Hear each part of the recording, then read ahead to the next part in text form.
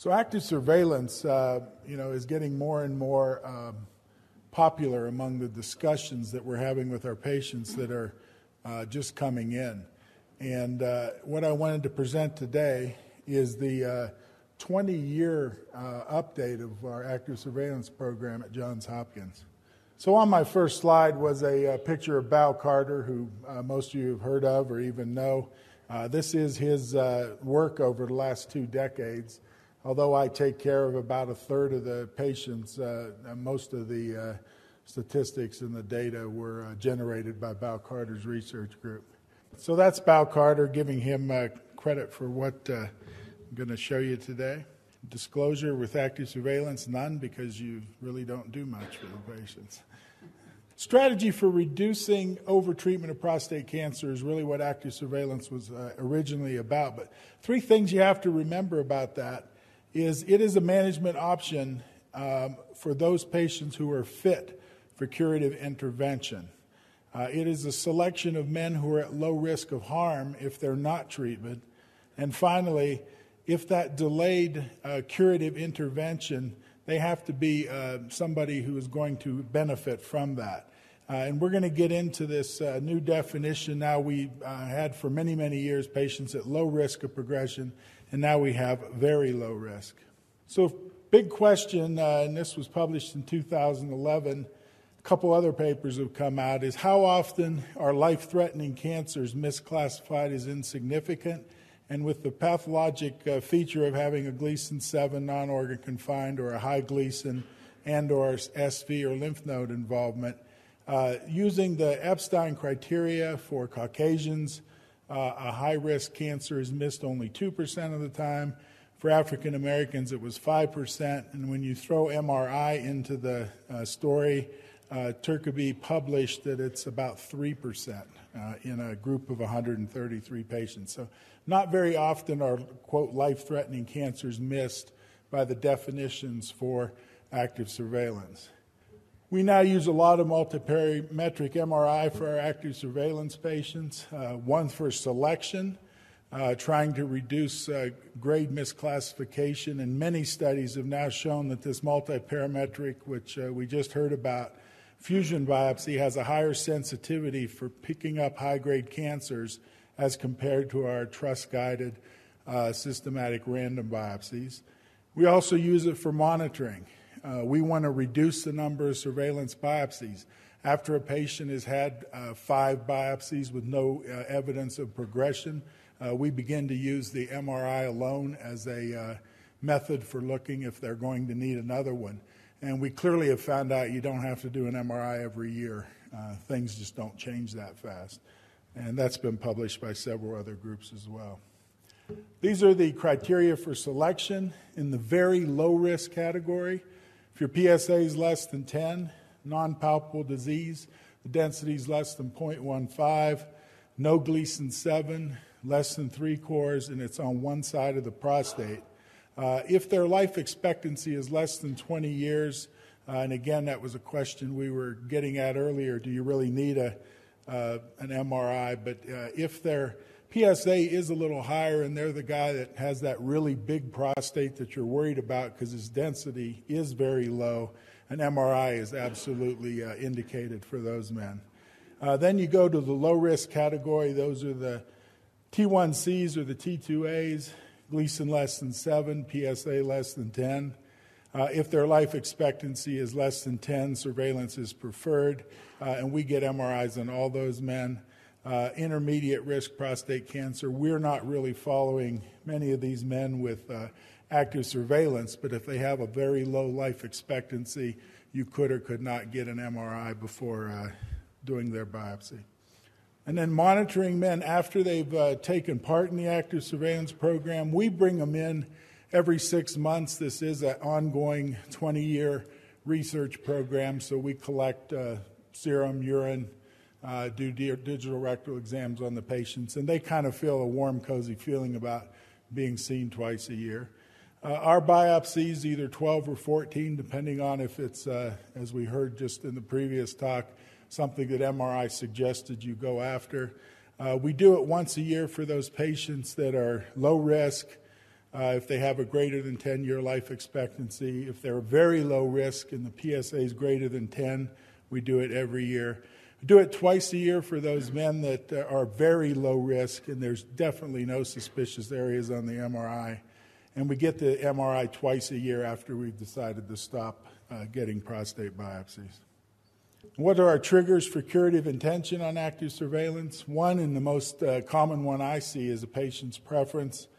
After a period of time, a lot of these guys decide they're beginning to get older, more comorbidities, and they're worried that they'll lose that window of opportunity. So we see a lot of patient preference. Reclassification of risk, going from low to very low. In someone that has a long life expectancy, you get a little more nervous about that. Or if a Gleason 7 shows up. PSA at 10 to 20, and they're now going into the low-risk category, or if the PSA gets above 20. Those are the biggest trigger warnings to try to drop out of active surveillance. Just a quick look at our active surveillance cohort. The median follow-up is 5 years, the interquartile range 2 to 7. About almost 7,000 person years in this cohort of 1,368 men starting in 1995. You can see the distribution by age of the very low-risk men, who are 70% of our cohort, and the low-risk, which are 30%. Those of you that are familiar with Laurie Klotz's Toronto group, this is a totally different group of men. He has intermediate risk patients in his cohort, and probably over 50% of them that are low risk, which does explain some of the differences in the progression rates when you look at them. And this is looking at the whole group over the first 15 to 20 years. The dotted line is biopsy reclassification by grade only, about 30%. Biopsy reclassification for any reason is about 50-some percent. And then obviously the ones that reclassify, you can see in the solid gray line, are ones that end up getting treated. Looking at hazard of death, almost no deaths. It's, I think, less than 0.1%. And you can see death from other causes. These are relatively healthy men because only about 22% of them actually died over from any cause over the 17-year follow-up there. This was a study we get asked a lot about, fluoroquinolone resistance, which is important for all biopsies, but since active surveillance patients are getting multiple prostate biopsies year after year, we were able to find out, were we inducing resistance? Were the patients who originally were resistant, did they change?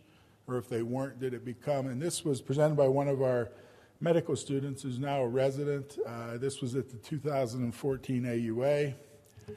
So the rising rate of infections related to prostate biopsies has led to many hospitalizations. Stacy Loeb has published several good papers on this that they're worth reading. The increase is most likely due to that well-known fluoroquinolone resistance in our rectal flora. Resistance rates can rise to as high as 20% in men undergoing TROS biopsy. And that resistance is associated with diabetes, heart valve replacement, or use of the fluoroquinolone recently. The longitudinal trends in resistance within the individual person were not well characterized before this study. So what we do, and we now do this for every biopsy, not just active surveillance patients, patient receives a rectal swab, and it's plated for fluoroquinolone resistance. The patients that are coming from out of town, we've even worked out a way to mail them the culture Q-tip, and they mail it back to us, and it seems to work quite well.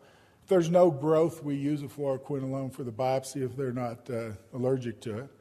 And then if there is a bacterial growth under fluoroquinolone culture, our lab plates a whole panel of other antibiotic tablets onto it, and then gives us a report and basically tells us what we should use for their prostate biopsy.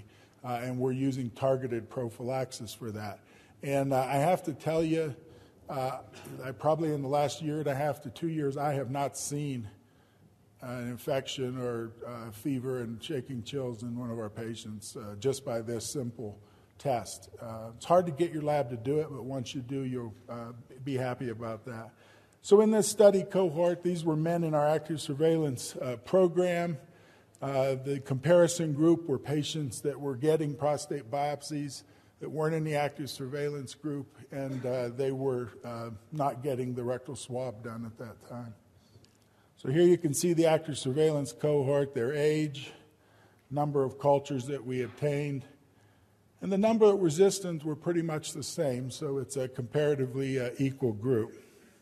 And an interesting fact, we found that among men who were fluoroquinolone resistant on their swab, a high percentage of them were also resistant to Bactrim and aminoglycosides as well, which kind of surprised us and showed even more the importance of getting a panel instead of just deciding to give everybody gentamicin. This is the association of the resistance and the biopsy history in the active surveillance cohort. The median time from biopsy to swab, no difference. Trust biopsy having been performed within the last 12 months, no difference. Trust biopsy in the last 6 months, no difference. Does this resistance increase with increasing number of biopsies? And you can see across the bottom, men getting from 1 to 7 prostate biopsies. It doesn't appear that there's more fluoroquinolone resistance in the patients that got 7 versus the one that got 1, and the p-value was only 0.1. Factors associated with the resistance, just most important, diabetes was really, among this cohort, the only significant finding associated with the resistance. 4.5% of those that were sensitive versus 15.7% of those that were resistant. And under multivariate analysis, diabetes was a significant factor. So these are the men you want to pay close attention to. So in the group, looking at the data real quickly, 416 men, 23% resistant, 77% sensitive. All the men underwent a second swab, and those that were resistant, 76 were still resistant. Of those that were sensitive to fluoroquinolones under the second swab for their second biopsy, we still had 91% of them stayed sensitive. It appears that once you obtain resistance, it probably sticks with you. And if you're sensitive on the first, you're very likely to still be sensitive on the next. We also do one for every biopsy, though. So in conclusion, 1 in 4 men presenting for prostate biopsy at our institution were resistant to fluoroquinolone. The resistance rates were not higher among the men in the active surveillance compared to men undergoing their initial diagnostic biopsies. Multiple biopsies were not associated with increased fluoroquinolone resistance. Diabetes was the number 1 risk factor. And most men that carried to fluoroquinolone resistance remained resistant over time. So just to summarize quickly, we initiated the program in 1995. As of September 2014, there were about 1,300 men. We showed you the follow-up in the person years. It's quite a large cohort right now. It really changes your practice, I'll tell you. All these men have to keep coming back every 6 months to see you, and it's a lot of prostate biopsies. And that's our distribution with low and very low. We already looked at these classification rates, but you can see the numbers one more time. Over 5, 10, and 15 years based on any reason, grade, and our treatment rate gets up higher. Men with favorable risk disease, consider active surveillance, should be informed that they have about a 4 to 6% of reclassification to high grade, about only 1% chance of death over the 15-year period. And we've already covered that. And this is the group that works on the active surveillance at Johns Hopkins, and Carter runs it.